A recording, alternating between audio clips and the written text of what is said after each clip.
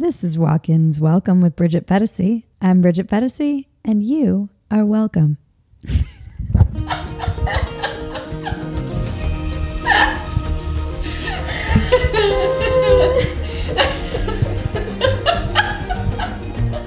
You know the drill. Please subscribe, rate, comment, share, reach out, tell your friends, send smoke signals, whatever. We love your feedback and we want to hear from you. This week, Walk-Ins Welcome is happy to partner with Folane. Folane is a clean beauty retailer with a curated selection of the highest performing, safest, and 100% non-toxic products. There's a special offer for listeners of Walk-Ins Welcome for only $22. That's over 50% off. Try the Clean Essentials Kit today. Go to folane.com/walkin to try the kit and enter walk-in at checkout for free shipping. That's spelled FOLLAIN.com/walk-in and use promo code WALKIN, WALKIN, at checkout to get your Clean Essentials Kit for only $22 with free shipping. This week, we're deviating from the normal Walk-Ins Welcome format because a lot of people have been asking me who I am and what I do and how I got here and what is Phetasy and a lot of questions. So I thought I'd start this new segment that we'll do occasionally called Story Hour with Bridget Phetasy. Some names have been bleeped to protect the innocent. A lot of people have questions about yours truly and my story and journey, and Maggie, my producing partner and cousin on this podcast and also in life on scripts and all kinds of other creative endeavors, greeting cards, make Brad Pitt great again hats, whatever it is. Phetasy Incorporated. Maggie probably has a behind the scenes hand in it. And so she's going to interview me and we're going to tell stories about how we ended up here in LA doing this. Because a large part of what inspired this podcast is just the sheer grit and determination that it's taken me to even get to the point where I'm doing this podcast. I think one of the things a lot of people want to know is what is Phetasy? Yes, fair question. And where the idea came from. Phetasy's not my last name. It is now, but it's a stage name. But it started as a word I made up for a company, as we do when we make up words for companies. Google wasn't a word either, guys. People are like, you can't do that. You can't just make up a word for a company. Google was a word. What? It's a number. It's like some sort of mathematical term, I think. Really? Yeah, pretty sure. Well, no one knows that. Except for you. And probably lots of other people, but I didn't know that. But Phetasy, yes, is a word you made up. And tell us what the definition is, Bridget. Well, it's taken only 15 short years to nail it down. It's basically a moment. It's when parody becomes reality. The best way to describe it. So we are living in the age of Phetasy at this moment, which is why it's suddenly become so easy to define. All of these things always happened to me in life that were beyond parody. It was like, I used to describe it as when irony doubles back on itself and becomes literal, which is basically parody becoming reality. Right. And, or irony squared, which is a little too heady for the average person to get their mind around, including me. It was always very hard to describe, but you knew those moments when you had them. You would also describe them as God's laughing at me moments. Yeah. Like it was a moment you look up at the sky and you're like, oh, come on. Really? This can't be real. This can't be.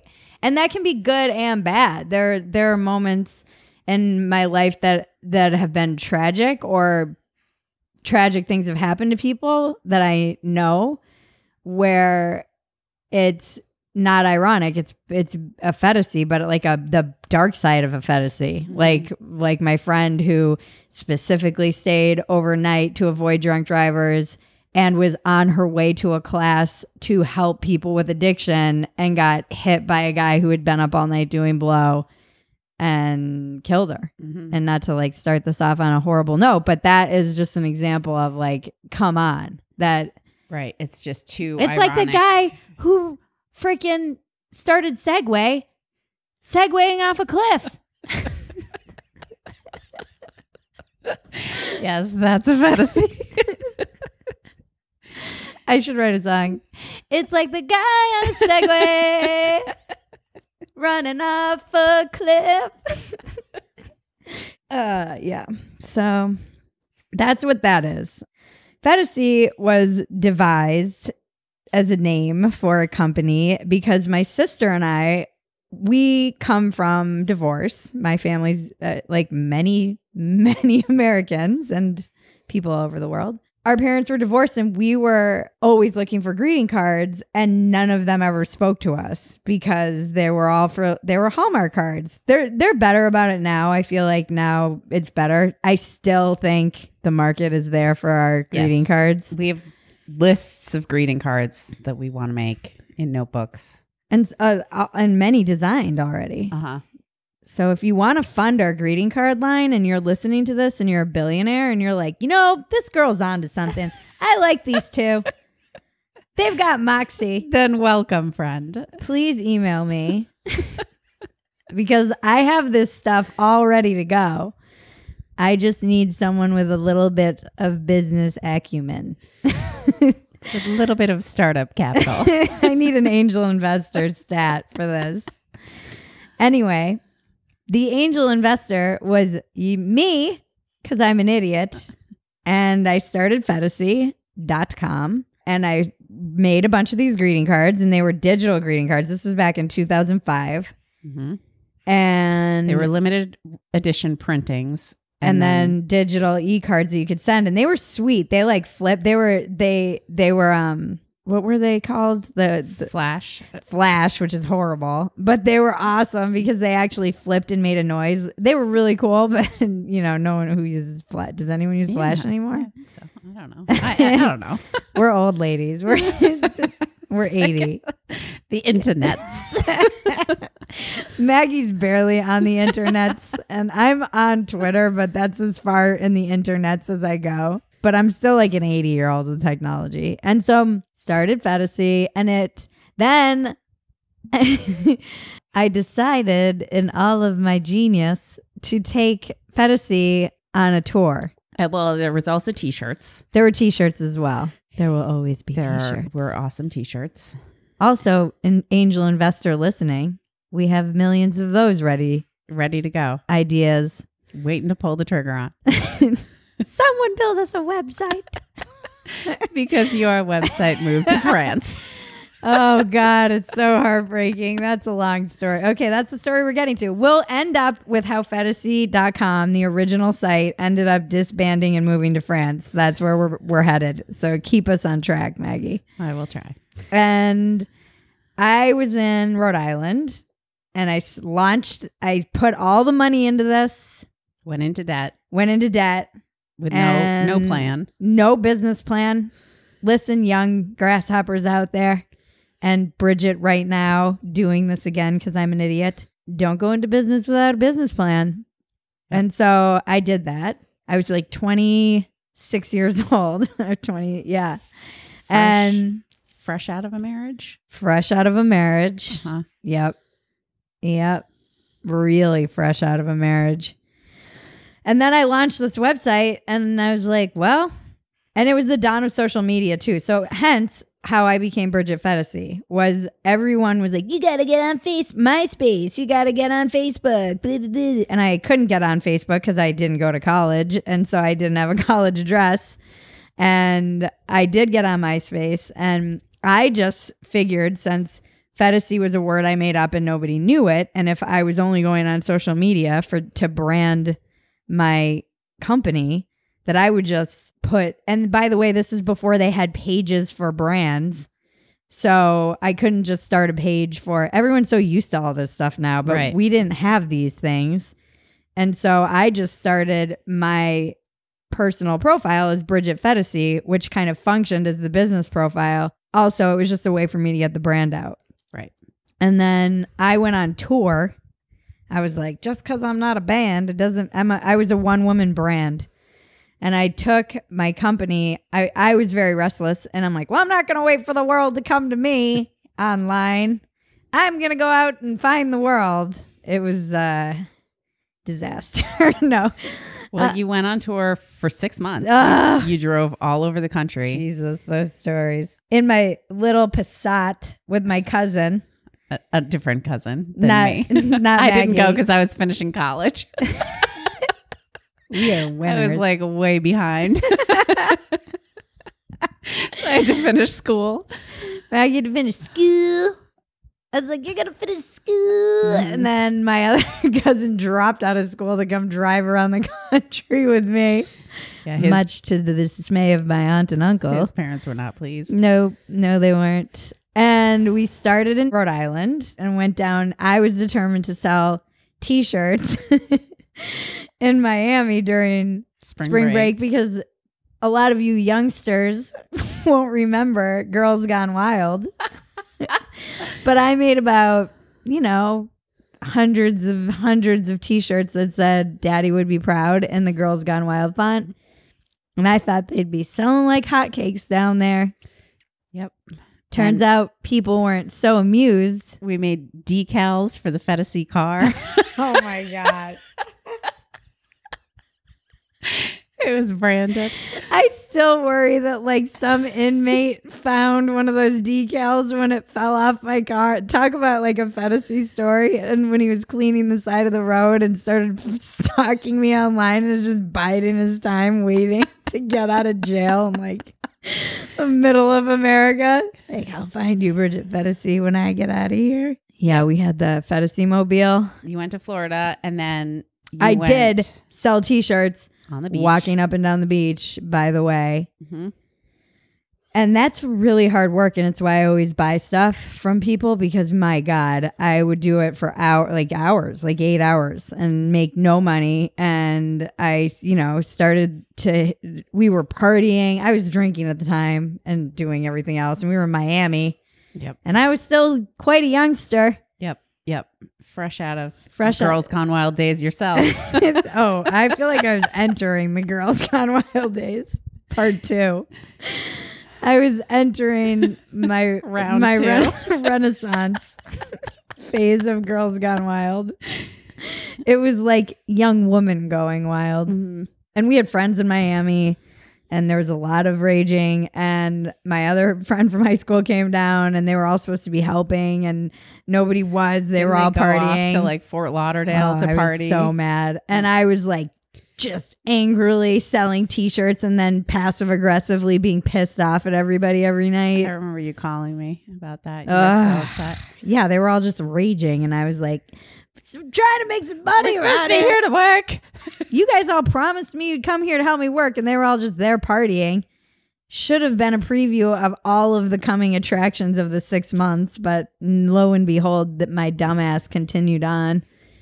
Well, and then, okay, so you left Florida, and then you guys just roamed around the country. Yeah, then we went You went to different festivals. Well, we went to Oklahoma to the farm. That's right. And then we went to California. And that's when we volunteered at Coachella. That was my first Coachella ever, 2006. Mm-hmm. And we had to guard these art porta potties. It was nuts. It was nuts. I mean, sleeping on the grounds and they stunk and it was crazy. It was Coachella when Coachella was amazing, actually. And it was really fun. And then we were in Palm Springs for a while, and then we went up to, then we went to Santa Cruz for Easter, and God. I threw this party on Easter where I got a case. Maggie's cringing right now. You threw what's the name of the party, Bridget? A resurrection party. It's the resurrection. That's what we just kept saying. And I got a case of champagne and I think a case of vodka. It was bananas. And everyone dressed up as biblical characters. And my cousin was Jesus. And I believe I was Mary Magdalene. And we all got blackout drunk. My cousin Jesus in particular. And scared all of the locals in Santa Cruz when we wandered around for our evening stroll, wasted, dressed up like biblical characters while families were out after church. I don't know what we were thinking. And then we had a bonfire and was either jokingly or actually possessed. Oh, God. Cousin. And he was like pretending to speak in tongues and have like a meltdown and scared all of our cousins. We have 26 cousins. Yes. Maggie and I. Our parents are 2 of 10. Mm-hmm. And so we have cousins everywhere. So there's a cousin, like they're all over the country. So you guys were visiting cousins in Santa Cruz. Yes. And we had to leave the next morning. Just like creep out. Like in the early morning. And then we headed off to Seattle. And we were trying to get into Vancouver and couldn't because they thought we had we couldn't get in with the t-shirts, but they searched my whole car because they thought we had the t-shirts bundled in white garbage bags, but they looked like bricks of cocaine. And they tore my car apart. They're like, there must be drugs in this car. Sheer idiocy. We bundled them and then we had them taped with duct tape. So they totally looked like drugs. And you guys were just like, yeah, sure, we'll cross a border like this. No problem. And they tore the car apart. I mean, they were looking everywhere. They're like, then they were just mad there wasn't anything in there. And they made us leave the t-shirts in America for us to even get into Vancouver. Because they're like, well, you can't sell things in Vancouver, blah, blah, blah. And then we went to Vancouver, came back, and then we went to a festival in Oregon? No, it was at the Gorge in Washington State. Okay. And I got kicked out of that festival because I was selling t-shirts in the campgrounds and it was causing such a ruckus. People were really into me in these t-shirts and they were cheering my name when the rent-a-cops took me away. They were like, Phetasy, Phetasy, set Phetasy free. And we got booted and I was so upset because I really wanted to see, they took our tickets away. Queens of the Stone Age was headlining. Mm-hmm. And that was the only reason I wanted to be there other than selling t-shirts. And I was killing it selling the t-shirts, hence why I got in so much trouble. So after all these months of kind of not making that much money, I was finally really cashing in on my t-shirts. And then they made me they took my merch. They took some of my t-shirts, the ones I had, and then they booted me out of the festival. And so then we left there pretty dismayed, but then we headed down to Utah and hung out in Utah with our friend there, and that was bananas because he's a bananas friend. And then we went to Bonnaroo and Radiohead was headlining and back. It was a great year and that was nuts.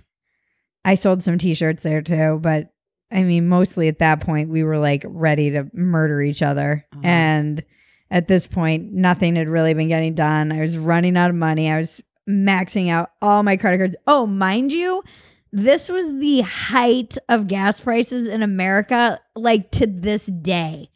I still don't think they've ever been as high as they were those specific exact months that I was driving around America. It was nuts. I was just pissing money away. Not to mention all the money we were pissing away drinking when I look back on it. Right. And then ended up back on the farm to recoup. And I went to Chicago. We went to Chicago and then my cousin left. That's right. And then my best friend lived in Chicago and she drove the final rest of the way back to Rhode Island with me. And you guys showed up on my doorstep as a surprise. Oh, yeah. We didn't tell anyone. You just were like, come outside. We drove straight through. We didn't even stop. You drove straight through from Chicago, you at the wheel. That's not surprising. I was like, she wouldn't let me drive. I did that to your sister too. I drove all the way to Iowa before your sister made me pull over and was like, please let me drive, you psychopath. Because you just spent 6 months on the road just driving insanely, so you were used to it. Yeah, it's nothing. I still do it. I'm pretty convinced I was a trucker in a past life or two because I love those 12-hour drives. I love them. And America's got great roads for the most part. So then Phetasy kind of fell apart after that. Well, the company side of it, it existed then for years, as you wrote on the website. No, remember then I got on Miami Ink. Oh, right. Because when I was in Miami, I stupidly was like, yeah, I'll be on Miami Ink. And I think I signed up or sent in a form and forgot about it. And then they called me and they were like, hey, you made it to like be on Miami. We want you to be on Miami Ink. Can you come down here? Episode. Oh my God. So then I went down to Miami to go, and I was going to get my logo tattooed on my butt. Yep. It was going to be a joke. I was going to brand myself. Get it? This was pre-Kardashians, everyone. I know it's not original anymore, but it was at the time. And God has always looked out for me. Yep. Because you got down there. I got down there and it was their first day back from hiatus. The show Miami Ink had been on hiatus. And the guy who was supposed to do my tattoo was so crabby and a psychopath. And I forget I can't even remember his name right now. I wrote a whole story about it. We'll put it up on Patreon and you'll have to sign up for my Patreon to read it. But you'll know how it ends anyway. Right. Because the story went on Phetasy on the website. Yeah. All these stories went on Phetasy, by the way. Yep. The ones that were tellable. Many of them were not. were not. But so finish the story. So I get down there and he's like, I'm not doing this design. Mind you, it's a design he approved. They have to approve the Phetasy design. Well, he was trying to do it, but couldn't because the logo, if you've ever seen it, consists of several perfect circles. Yeah, but he approved the design. Right, but then he was trying to sketch it and couldn't do it because there's so many perfect circles. Don't you think he would have freaking figured that out One before would I think, flew down to Miami? Yeah. It's not like they flew me. I luckily had friends from when I had just been in Miami 6 months earlier. And I thought it would be good for marketing. So I was like, oh, write this trip off because I'm an idiot. And then I get down there and they're like, we can't do this. And then he was like super crabby and kind of an asshole. Mm-hmm. And I was like, I don't want that guy touching me with a needle. No way. I don't want that energy near me. I don't want him touching me. Luckily, I'd been doing tons of yoga. So I was all into like the energy. No, I don't want that in me. The producer came out and apologized and he's like, don't you want like a butterfly on your ankle or something? I'm like, no, this is not the whole point is for me to get free marketing. You were like, I've never had a tattoo. I've waited this long to get a tattoo. I want it to be my company logo. Yeah. Thank God. Yeah. Thank God. It didn't work out that way. And this was after. So I walked. I was like, I'm going to go for a walk and think about it. And then I came back and I was like, no. Mm-hmm. They were saying they'd do anything else, and I was like, "No, this is not why I came down here, and obviously I'm not supposed to get a tattoo." So I left, and then went back, and then it was my best friend's wedding, right? And we drove to Minnesota, and there was a lot of driving for the wedding. Then we drove back, and then I moved to Utah, and then I drove you to Utah. Then you drove me to Utah, and then we drove to LA. Yep, because I had. Oh, by the way. I had a storage unit. I'm like infamous at this storage place because I left LA because, oh God, this is another story. Well, you lived in LA when you were 19. Yeah. I moved here around 19. For about 20. a year. Yep. And then I lived in the Valley, moved back to Minnesota, went to Rhode Island, realized I didn't want to do any of that, came back to LA. Right. Then I was like, I'm going to live in the I'll figure somewhere else to live, maybe not the Valley, because maybe that was the problem. It turns out it was. You lived in Santa Monica. And I loved my life and I created a really great life. However, I just so happened to have a neighbor. Okay, so here's what happened. One day I'm at a barbecue and my friend comes over from it was totally classic Santa Monica little bungalows that they had from the 60s or 50s, and there's a barbecue in a little courtyard, and my friend's like, hey, can I talk to you for a minute? And he's like, Dagmar, our neighbor Dagmar, he's like, she was saying some really weird stuff to me about you, and I'm actually worried for your safety. Oh God. Yeah, I remember this story. I'm 21, guys, living in LA by myself. And I lived in this little studio, and my neighbor was like a paranoid schizophrenic. And there was something about Oliver Stone. She thought that I was working for Oliver Stone and that I was spying on her for Oliver Stone. I'm like, oh, by the way, Oliver Stone, or anyone who knows Oliver Stone, I have a great movie for you to write. And here it is. This freaking psychopath she called my landlords and she would say, Bridget's leaving messages and her beer bottles that she's leaving outside her door for me, like subliminal messages or something. And there was like a metal door out before the wood door, and she would be slamming on it at like 6 a.m. and telling me that she was going to kill me. And I had to call the police once, and they came and they come to my door laughing, and they're like, whoa, you got a piece of work over there. I was like, thanks, guys. She's threatening to kill me all the time. Yeah, what can I do? Scary. And they said, I don't know, call your landlord. Like, you really can't get a restraining order. She lives like 600 feet away from you.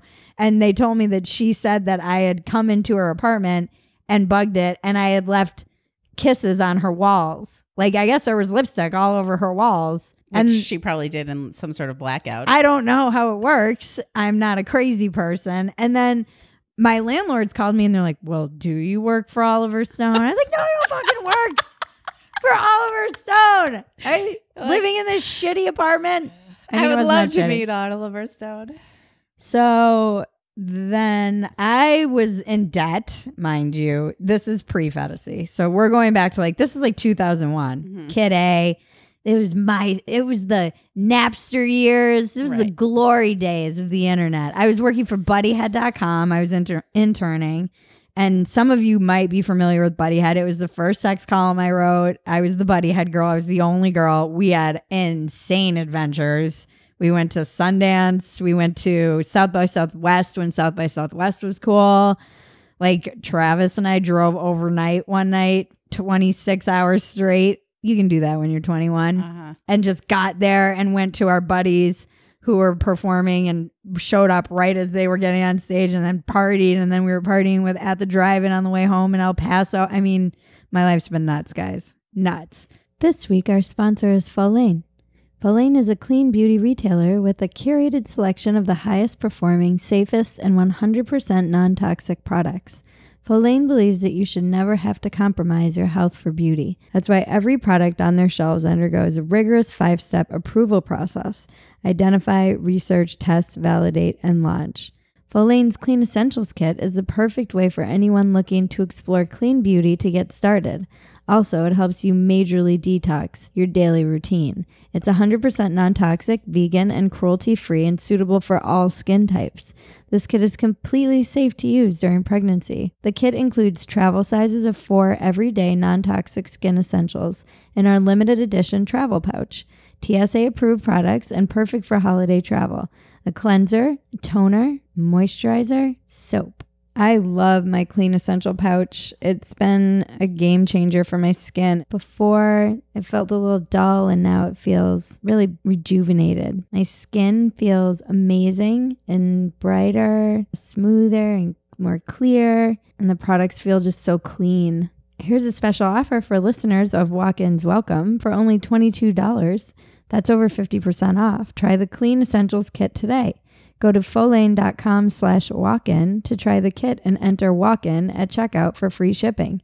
That's spelled Folane, FOLLAIN.com/walk-in, and use promo code walk-in at checkout to get your Clean Essentials Kit for only $22 with free shipping.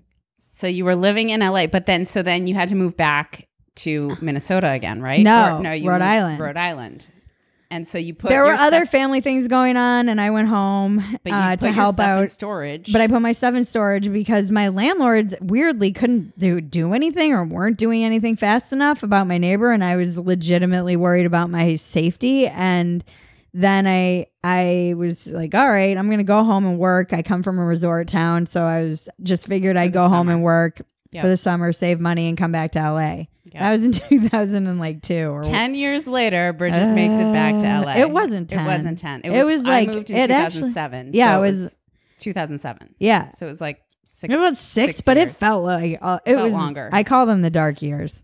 Because you got married in between. Well, my dad was like, don't get stuck in the trap, Bridget. Don't get stuck in in the rut. And I'm like, I'm not going to get stuck in the rut, Dad. And then I got stuck in the rut, Yep. the restaurant industry rut. And I convinced myself, this girl with all these massively huge dreams. By the way, I moved to LA to be an actress. That's what I wanted to do initially. I convinced myself that I was destined to be a waitress. Mm-hmm. And that was just it. And then I got married 2 years later to a Belarusian. A Belarusian busboy.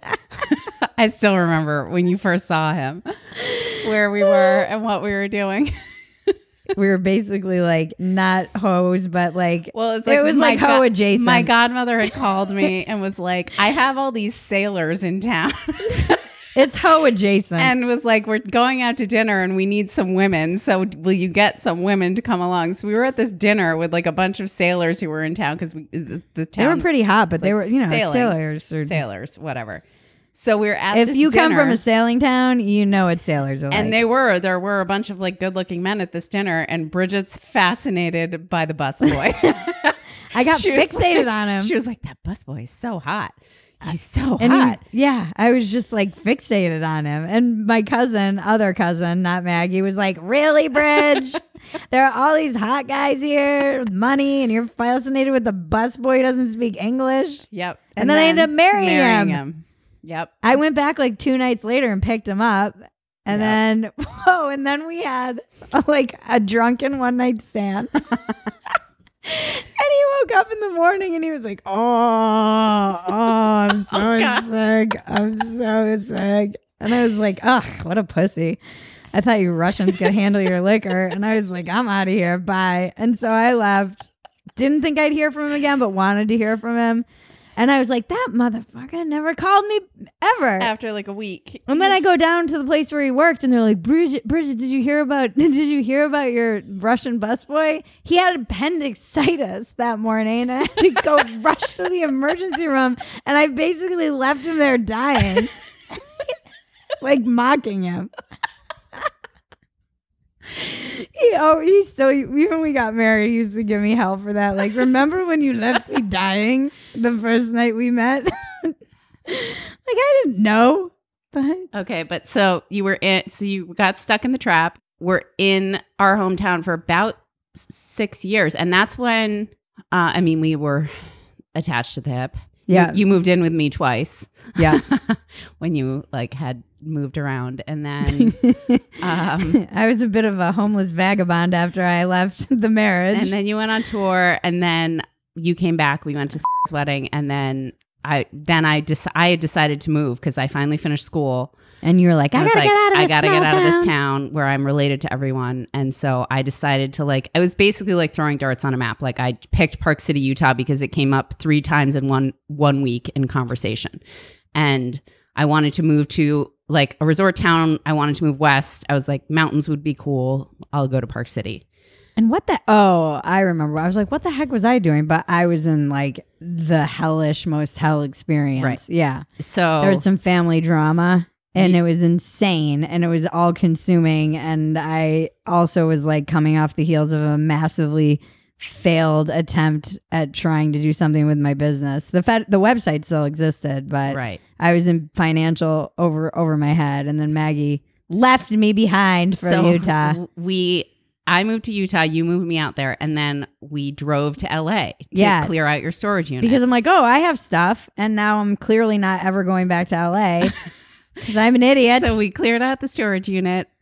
We drove back to Utah. You gave me a bunch of stuff to use for my new apartment and new life. The shit hit the fan in my family. Then you flew home and within a month you had moved to Utah into my apartment with me. Yeah, that was that whole time in my life. Holy crap. Yeah. That was you had a house in Rhode Island and all of it. And then within a month, you had packed up and... Oh, less than a month. I had resettled back into the house after it had been emptied. Right. And then it's a bit of a family dust up, which we don't need to go into details now. About, but it was traumatic for everyone. And then you called me and I was like, just come here. Yeah. Come to LA. I was in dire straits. And that was idea was go to Maggie. That's true. That's right. And So Maggie then- and I had been like saving each other's ass for about a decade at that point. Right. And I said, okay. And then, My sister drove out to Yeah. Utah with you. yep. So then I drove across the country again. Jesus Christ. No wonder, I was not recently, a couple years ago, I was at a gas station and I was talking to my mom and I was like, Mom, she was talking about doing a road trip. I'm like, you don't want to take the 40. That's the Walmart highway of the world. And the truckers were next to me in the gas station and they were like, why do you sound like a truck driver? How do you know the highway is like a truck driver? But I have somewhere how many miles it was. Yep. Well, it was on the old Phetasy. On the baby car. But so you moved out to Utah. You stayed with me in my studio apartment for 6 months. I had 3 jobs. Mm-hmm. I worked at 2 restaurants and a ski lodge. And I was living in this it was like a cross between a hotel and apartments. Yeah, So we had a some hotel people key. we had one of those sliding door keys for my key, but it was like it had amenities. It was nice. It had a gym and like a I love pool and a Park hot City. tub, and we were right outside the town. We were about 10 minutes outside. It's so gorgeous. We had fun in Park City for raged. Yeah, I was there for raged. Sundance. We were And there then for I Sundance. was there for Sundance and I met lots of people because I did VIP at Harrio's Mm-hmm. and LA invades. And no matter what, I always say this, chase your dreams or they'll chase you. And even leaving LA, I was always trying to get back. Even when I was married, I came out to LA and I was trying to convince him to move there with me and he wasn't that into it really. And he didn't know what he'd do. And I just wanted to get back desperately. And then I met a really creative person and we ended up spending some Sundance together, just palling around. And he was like, you're creative. You belong in LA. What are you doing? Mm-hmm. And I got offered a job in New York at the same time by these guys who came. I mean, you meet a lot of people. Right. And you were working in the bars and the places where Yes, as a matter of fact, I am Brazilian. Everyone kept saying, are you Brazilian? Because there were so many Brazilians in Park City. And I was saying, you could say that to any woman. It should be the pickup line for all men. Because if you say to anyone, are you Brazilian? Even if they're Asian, you're basically saying, You're are gorgeous. you the most gorgeous person in the world? Yeah. And so the ongoing joke is, yes, as a matter of fact, I am Brazilian. Yeah. And we threw a Phetasy party. Yep, we threw a Phetasy party. We hadn't given up on the dream. And then you, in March, in the spring, after the season was over, you moved to LA. And then, yep, I had to get out. I Okay, was gone. Tell the story of getting your apartment when you were moving back.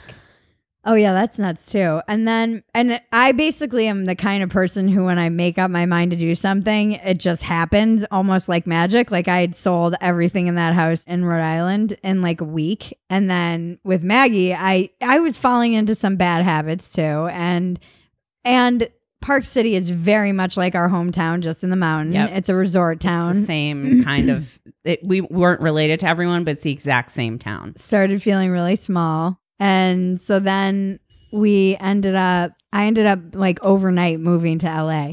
Well, you would talk to someone and you had It was like 48 hours. No, but you had an apartment lined up. Yeah. You were like ready to move in with someone or ready to move someone. I had one a of your job and an friends. apartment, and then I was right outside of Vegas on my way back to LA.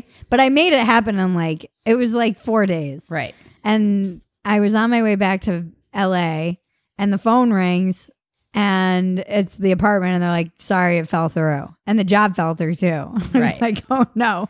This all happened on the drive. And immediately after I hung up with the people telling me that my apartment had fallen through, another blocked number called me and I'd never normally answer them, but it's something in me was like, answer that blocked number. And I did. And it was my old landlord from when I lived in LA in the little bungalows. Right. And you I had had called them a week before. And I totally forgot that I had called them. And he said a 1-bedroom had opened up and it was like $1,200, which seems so insane now because 1-bedrooms in LA are like $1,800. 2000. Yeah. And that wasn't even that long ago. And they just wanted to offer it to you before Yeah. it went on the market because you had been a good tenant. And they probably I think still they felt felt bad about the Dagmar incident. Oliver Stone. Yeah. And I was like, yeah, I'll take it. I don't even need to see it. And so then I ended up coming back and that was that. And I've been here ever since. Right. So then after I had been in Park City for almost a year, it was slightly under a year. I stayed there through the summer. And then in September, I was like, I called you. I think I was crying. I was like, I don't know what to do now. I'm like, come to LA. You're like, come to LA. We'll figure it out. I was like, okay. So I packed up my car and I drove to LA. You were kind of like, I don't know. It's hot. I hate the heat. LA is not really my style. Yeah, it's not Maggie's style at all, by the way. Yeah, Maggie likes winter and quiet. Yeah, I like the incessant sun in LA just drives me crazy. But it is an amazing place. I never thought I'd like it as much, but I don't think I would have liked it as much if I hadn't landed in Santa Monica. Well, then we lived together. Right. I stayed in your one bedroom for like a year and a half. We shared that apartment. We were so broke. So 2008 hit. I was teaching private yoga and hustling a million other jobs and working with autistic kids because that was what I was doing. But when I left LA when I was young, I got hooked into working with kids with autism it was like an ad I'd seen somewhere. They wanted creative people instead of trained like behavioral therapists. And I ended up being an aide to these kids with autism. And for some reason, it's just something that's always come naturally to me. And so I was doing that again. I was teaching theater to kids. I was teaching yoga all over the place. And when I first came to LA, I was working in a bar. That didn't work out very well for like 6 months. I did it. And then I woke up one morning and I didn't remember how I got home. And I was like, I can't go back. I've always been good at like pulling myself off the ledge, even when I was using, although I'm very lucky. Right. I should be dead. Right. But there were those moments of clarity where I'm like, oh, I gotta dial it back and quit this job because it's toxic. So then we were doing all kinds of odd jobs. What were you doing? I didn't want to go back to waitressing. Well, I didn't want to go back to waitressing because I'd been doing it for so long. And I just finished in Utah and I was like, oh God, I can't do waitressing Were you anymore. waitressing in Utah? Yeah. Oh yeah. And then I became a personal assistant for a while. I was doing babysitting. I was nannying. But then finally I was like, I'm not making enough money because we were so broke. So I went back to waitressing. 2008 hit and I'm the first thing to go. I'm disposable income. Even now, if that happened now, that would still be the case. And it was bad. And mind you, I was still in debt from Phetasy, from driving around. Right. And those were adding up. Oh, yeah. And you were missing payments. I was still married technically because I left. I thought when I left, I was like, oh, I'm just going to get set. We thought we'd get separated and see how it went. And maybe he would come out or maybe I'd go home or whatever. And we stayed married because we were like, well, let's not get divorced right away. And maybe it will work out and we'll miss each other and whatever. And so I was still married. I was drowning in debt, And we had all these bills. My car was about to get repoed. I was like 2 or 3. I think it was 3 payments behind on it. And we were in this apartment. It was like basically empty. I was on a blow up mattress in the bedroom and you were on a futon in the living room. And the blow up mattress I was on started to leak. It was some dark times. And we couldn't afford a new blow up mattress. We couldn't afford shampoo. We got our shampoo at the dollar store, which I do not recommend. It was like horrible shampoo. And we'd have we called them the days of soup and toast. We went and toast for dinner. Maggie and I did the master cleanse for 2 weeks because we couldn't afford food. And we were like, oh, we'll just do the cleanse. And it was 2 weeks. It worked out. Yeah. It was actually pretty good.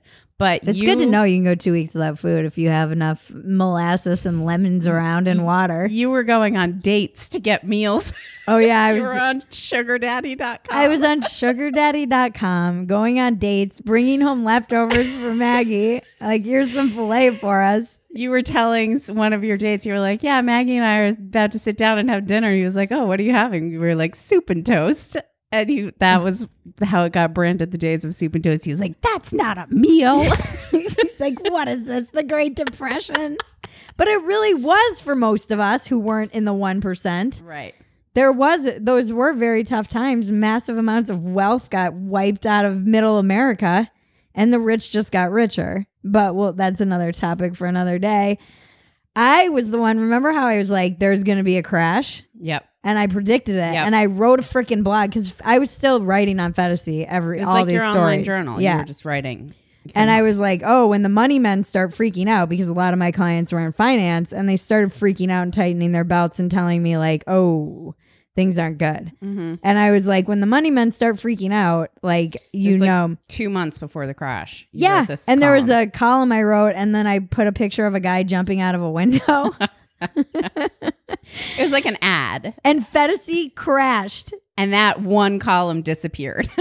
I'm sure it's a weird coincidence, but the whole website, I went to go to the website one day and it was empty. It's gone. Like the whole thing. Everything had been deleted.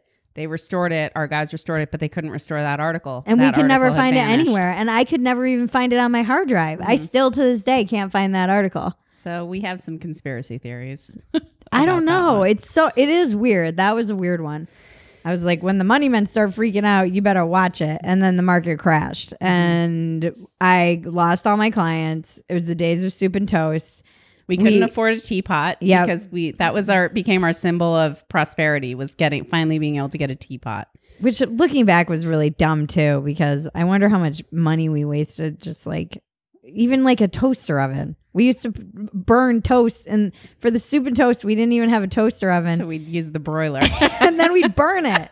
And how much gas bill did I pay just making freaking toast? Yes. Wasn't exact. That was when, too, we went to the Costco trip. God.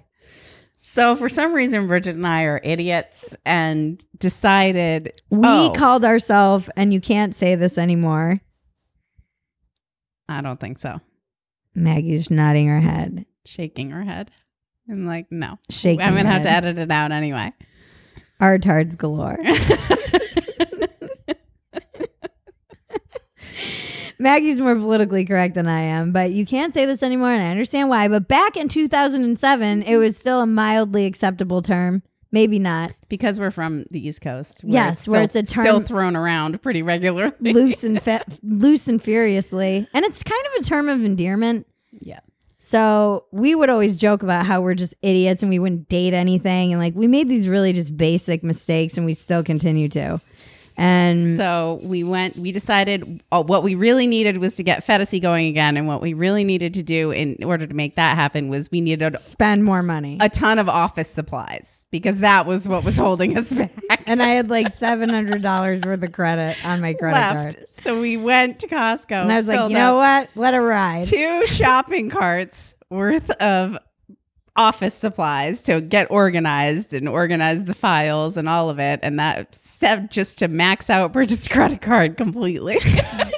Looking back, and we go to check out and find out you can only use an Amex if you want to use a credit card. You can only use an Amex. How have I lived this long? I'm an idiot. So we are like sitting there trying to figure, because we know if Bridget applies for an Amex right now, she's not getting one. Why didn't you apply? I think I was badly in debt too. My credit was shot. And then we had to abandon 2 carts full of stuff in Costco. Oh my God. And walk away. It was mortifying. Because we're idiots. What were we doing? I don't know. Maggie and I are delusional, by the way. We've had a lot of delusions of grandeur over the years. And some of them have come true. Not all of them, but you know, I do say this a lot. The difference between delusions and dreams is hard work and luck, and like, yeah, I think sometimes you can have an idea of where you want to go, but it might take 11 years to get there instead of 11 months. Right. Which we kind of thought was how it was going to be. Yeah. And so then we somehow made it through the days of soup and toast. Yep. And then we stayed in that apartment for like a year and a half. And then the 2-bedroom apartment in our same building opened up. We slowly started upgrading. Right. And we moved into that. Things started getting better. Yep. I still don't really know what I was doing all those years. It's a little unclear. I was hustling, teaching a lot of yoga. I was in amazing shape. You were waitressing at certain points. Yeah. On and off waitressing. Yoga. You were doing other things. I'm trying to remember what the hell you were doing. Aid to kid. It was the same. Right. That's right. And then who fucking knows? Then one of the studio apartments opened up in the building, and I moved up there, and you kept the 2-bedroom. And then you started. Well, because I realized I couldn't be a sugar baby. That was what happened during the days of soup and toast. Mm-hmm. Like I went on some dates. I was kind of like dipping my toe in the water. I'm like, can I do this? Because I know women in LA who do, and it looks amazing. Mm-hmm. They've got apartments and cars and all kinds of shit. You just could never be at someone's beck and call. No, and I also I can't dial it in. I can't like be attracted to somebody I'm not attracted to. And fake it. Yeah, I can't do it. I can't. Uh-huh. I wish I could. I'd be so rich. So then you went traveling again for like 2 years. I got my heart broken. That's right. You got your heart broken and you started doing couchsurfer.com and like had people come and stay with you. And that's how you met Luna.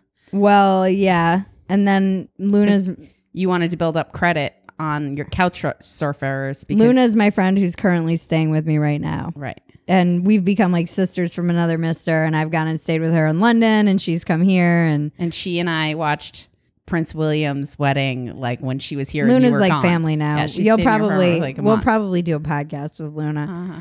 And then we ended up I went up to work on a farm. Mm-hmm. That it's another long story. We should save those for another day. But long story longer, so years go by, basically. Phetasy's just like your online blog. Yeah, but I'm not really even on it anymore.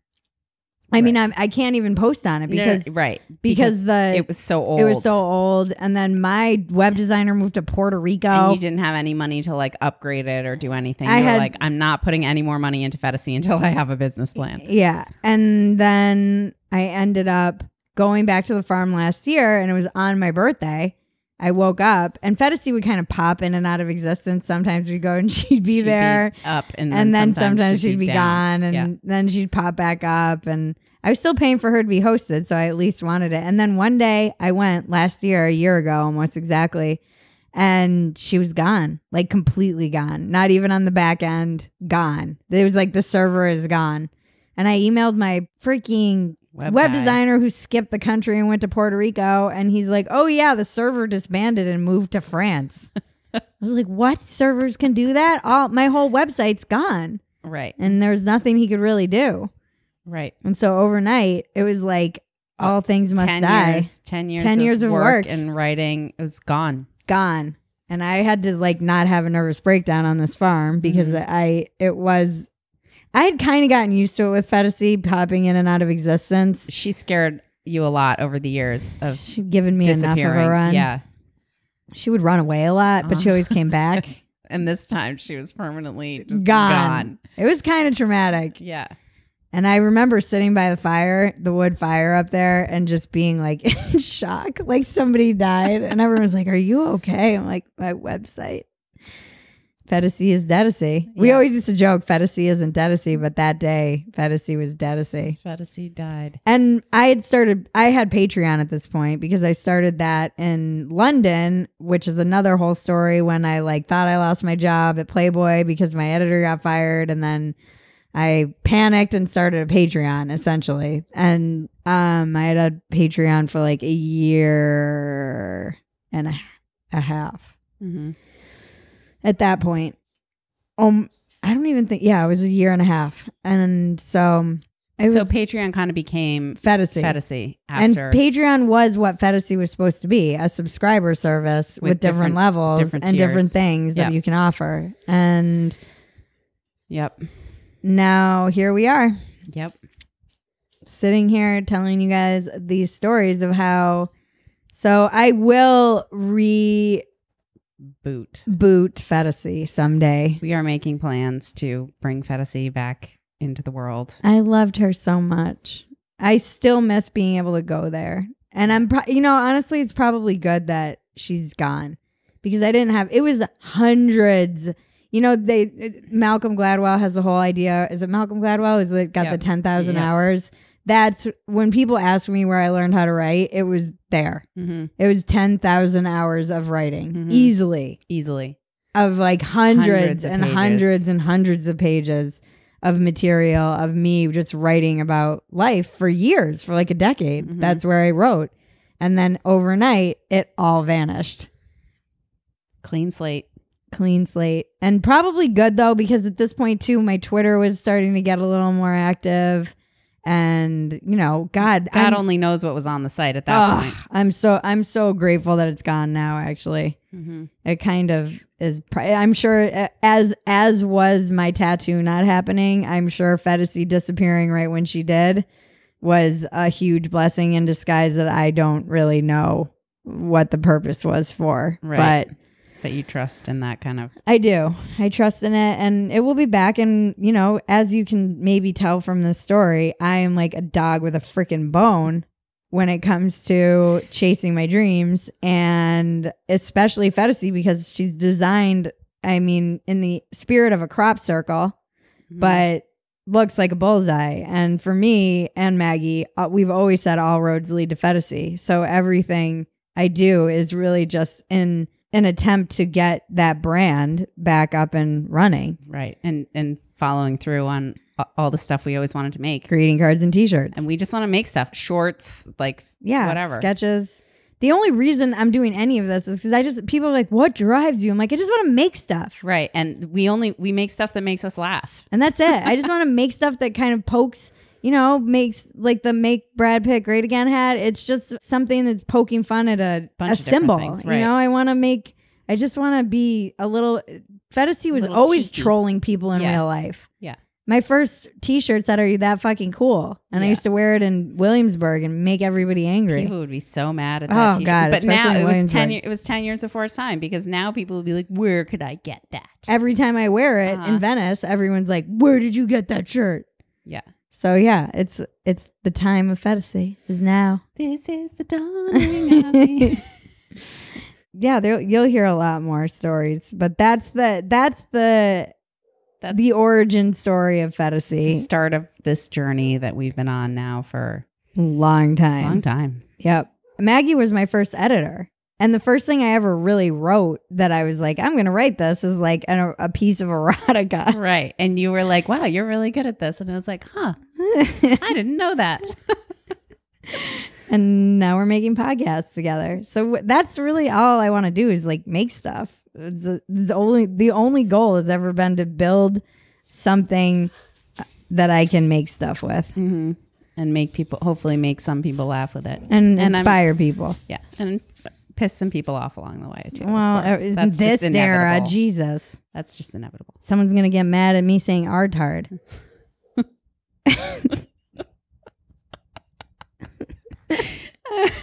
The look on your face. I mean, it's just such a great and unfortunate thing. Well, so that's actually a good place to stop. We're about at an hour. Perfect. Good place to stop for the first story hour with Bridget. And as you can tell, Bridget's stories are crazy. I can vouch for them all being true. And there's like a million more like this. Like this is only the very smallest sliver of what and her life all the has been. Stories within this story that I can't tell right yet. Yes. But this is like Maggie has permission to tell them when I'm dead. The smallest sliver of your stories. So and yours. We'll get to those. We'll get to those piece by piece. And I want to hear from you guys. If you have questions, let me know. Let us know. We want to hear, if you're like, what, blah, blah, blah. I can't promise that I'm going to answer them if it's something that I don't want to talk about, but I do like send us questions. If you have questions about anything, whether it's any of my guests, whether it's life, whether it's any of my story, send me. I know a lot of people have been asking me, who are you and what are you doing? So I thought it would be a good place to start with the origin of Phetasy and the name and the word and the brand. And the brand. Yeah. Now go spread this. Spread it word far and wide. The word of Phetasy. I am the daughter of God. I start my cult today. And we're done here. Just a reminder, our sponsor this week is Folane. For only $22, try the Clean Essentials kit today.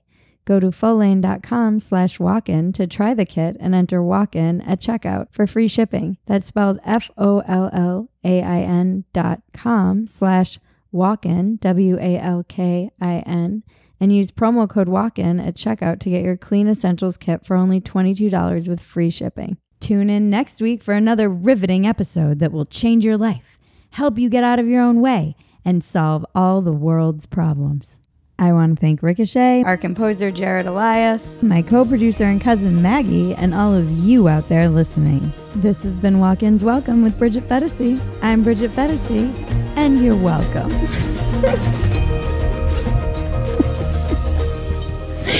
It's the dumbest line.